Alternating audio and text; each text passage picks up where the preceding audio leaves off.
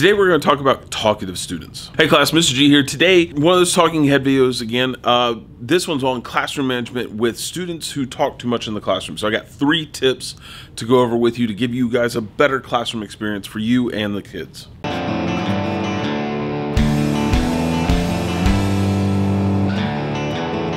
So I've been working with new teachers for like the last 10 years. One of the constant things that gets brought up is, what can I do about talkative students? This is going to be kind of a polarizing topic just because I've got 3 really good techniques that worked really well for me. They also work for other teachers that I work with, but it might not work for your situation. So let's first off cover why that happens. 1, know your population.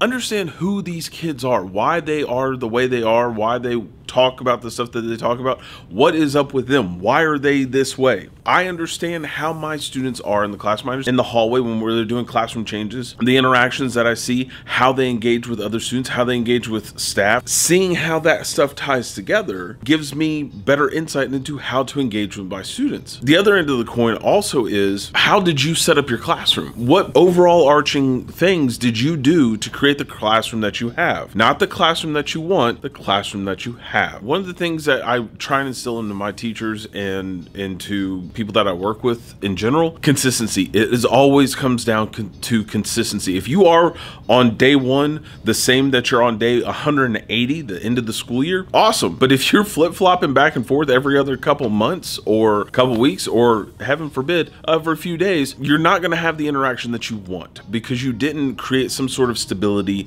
across the board. The 3 tips that I've got that I'm going over with you today, I've used in kindergarten through high school, but I've done the whole spectrum and all these worked for me. With that said, I have a very, very strong personality, which means that I get in the room and I control it in general just because of the way that I am. But there are some basic things that make life a lot easier. All right, so the number one thing that I will recommend. So we've all heard or seen another teacher do the, if you hear my voice, clap once. If you hear my voice, clap twice. That iteration where call and then a call back. I did one too, but I wanted to make it more artistic. So I said Mona, they said Lisa, Mona, Lisa, Mona, Lisa. And I have a very bass tone when I do it. I actually had to do it at a museum once. It was weird, but it worked. But it's consistency. So I did it from day 1. Before I gave the students the seats in the classroom, we went over it. Or maybe it was shortly thereafter. Regardless, day 1 is when I started it. On that first day, I did it like 6 times in 45 minutes to an hour class. That right there set up the precedent of this is what he expects every day. And then throughout that first week,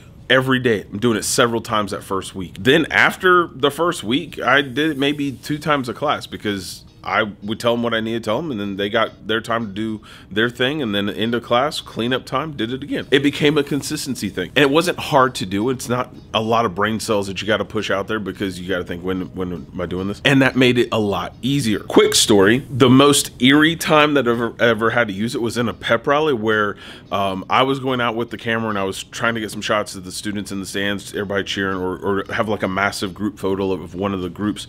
I was sitting in front of the 7th graders because it was middle school, so I had 7th grade on one side, 8th grade was behind me, and then 6th grade was it was a weird kind of split thing. I'm standing in front of the 7th grade and I'm trying to get all their attention at once, and I've had most of these kids, so I did the chant, Mona Lisa, Mona Lisa.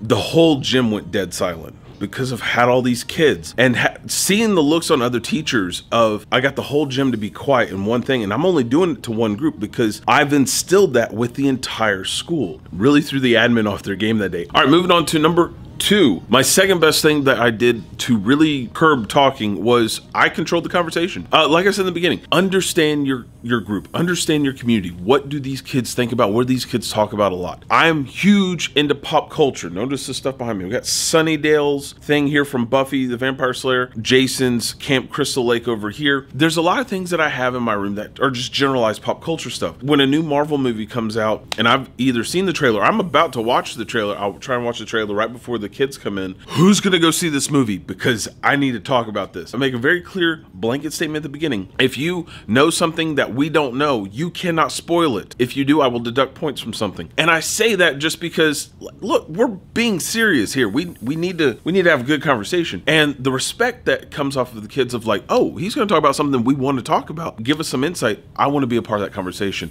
I want to have that element in there. Your excitement over those topics carries over to the kids, and then they engage with that. It's all that positive reinforcement because you create that positive environment to where you're talking about something in the class. And if you have something at a museum that you saw that was really cool, or you saw something on Pinterest, because we all see something on Pinterest, add that stuff in there, tie it together with something that's related to them, and then run that conversation. You'll learn something, they learn something, and it's overall, it stays on topic of whatever you're doing for the class, and it keeps a consistency of the majority of the group is talking about the same thing. So those stragglers who are off usually don't talk because they're not in the realm, and then you pull them in with other ways. So you take notice of that, but those things do happen. You're controlling the conversation. And lastly, number 3, my best tip is we didn't talk. Let me explain that. There was a time I was testing out. I was just like, I don't want to talk for a few weeks, and I didn't. What I did is I made little cards and I kept them in my pocket, and I pulled out little cards of things that I needed to say. I refused to talk. So I let the kids talk, but I didn't talk. I did a whole mute thing. Even when I was doing directions, I had stuff on the board and I mime it out. I had like a flashing light thing that I'd hold up if I needed somebody to get somebody's attention, or I'd use my phone and I'd like flash it. I just had several cards. So like this was really once a project was started. So nothing new had to be discussed. We were in project mode and the kids were just coming in to do the work. I just had to go around and make sure if anybody had questions, what we could do to answer questions. So I had a series of things that I had written out. This looks good.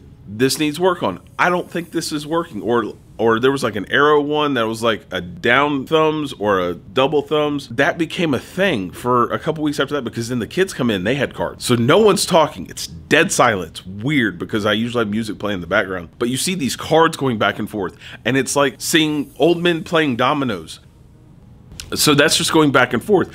You gotta keep it together and not let it just like, you can't crack up laughing because that kills whatever you set up. But it does create a very interesting environment. I've got a heavy personality, so the kids feed off of that personality. If that's the case, that might be an option for you. With all this said, I know that there's gonna be some people out there like, this will never work for me. I can never do something like this. This is just not gonna happen. That's fine. But let's go back to those basics. Do you know your community? Do you know those kids? Do you understand what they talk about, why they talk about, what they're interested in? Well, that's what we're trying to work on. We're working on building the culture, building the community that works to elevate your classroom, to elevate the learning process. Be aware of how these kids are treated in other classes during the school day, because that does carry over into your room. Even if you're the teacher who lets them get away with murder, over on the other end of the building, they can't, and they've just had nothing but people yelling down at them, talking down to them for hours, and then they finally come to you, and there's that level of breathe, and that's the place where they can breathe, and you have to take that into account. I've had several schools where 13, 14, 15-year-old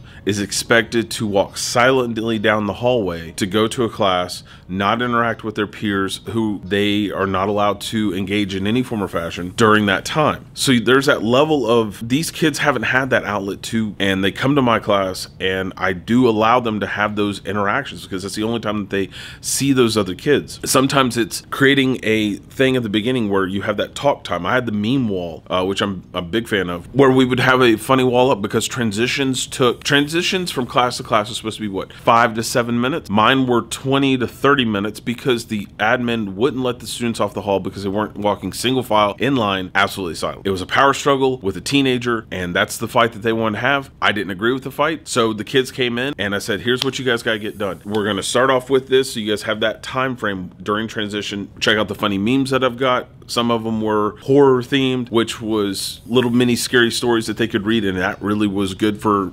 discussion. But they had that moment of, we got 5 minutes, 10 minutes to just breathe. That was a class of 37 boys and 3 girls. Yeah, 40 students in one class. That was a rough year. That's what they needed. They needed that engagement. They needed that level of breathability. And then to get the work out of that afterwards was fine. It wasn't hard after that because I took out the thing that was stressing them most and let them refocus on the work afterwards. And that worked. That worked for me. That's because I understood what was needed for the group. Might not work for you. You might have to do something different, but that's the basic equation that you need to keep in mind. What works for the community that you're in? What works for the students that you serve? What works for the culture that you want to create in your classroom? Follow that basic formula, you'll have aces.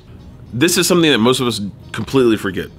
Due to the current situation, these kids have not had interaction with everybody, not 100%, in some form or fashion. If that is the case, take that into account. Bring it up. Tell them, I know that you need to talk to this person because you haven't seen this person in 6 months. I get that. But we also gotta get this done.